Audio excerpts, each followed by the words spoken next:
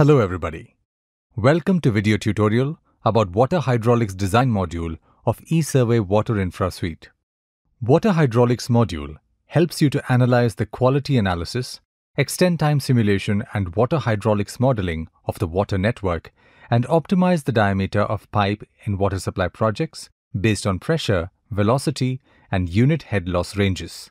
You can import the input network lines from CAD Drawing, or you can import INP file exported from other water hydraulic softwares as input.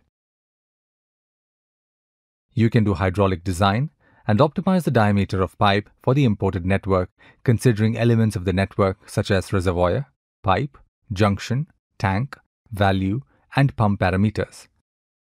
The network will be modeled using EPA Net Engine. You can learn Water Hydraulics module of ESurvey Water Infra Suite in this video series. Thank you for watching this video. In the next video, you will learn how to prepare drawing in CAD package to import it to Water Hydraulics module. You may reach us through email at info@esurveying.net.